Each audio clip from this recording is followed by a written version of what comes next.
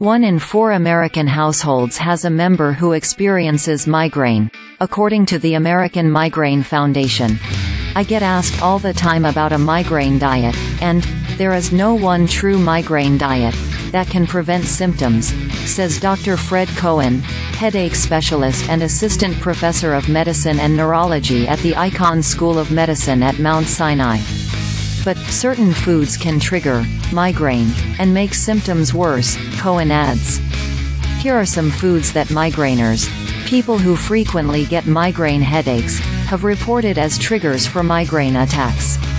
Cohen and Dr. Edmond Adout, a board-certified neurologist, reviewed numerous clinical trials that studied the effects of certain foods on migraine symptoms.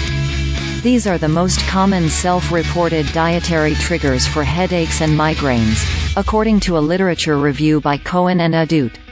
There's not one specific food that triggers migraine attacks for everyone who experiences them, but Cohen always tells his patients to pay attention to their diet. He advises his patients to keep a headache diary to track when their migraine attacks happen and identify the possible triggers. That's how we figure out what triggers it, Cohen says. And sometimes diet isn't the cause. For myself, it's flying on an airplane, Cohen notes. That's why headache diaries are very important, for finding these kinds of triggers and behaviors that will lead to a migraine attack. Want to make extra money outside of your day job?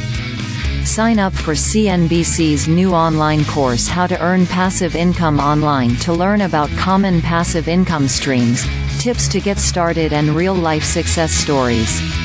Register today and save 50% with discount code EARLYBIRD. Plus, sign up for CNBC Make Its newsletter to get tips and tricks for success at work, with money and in life.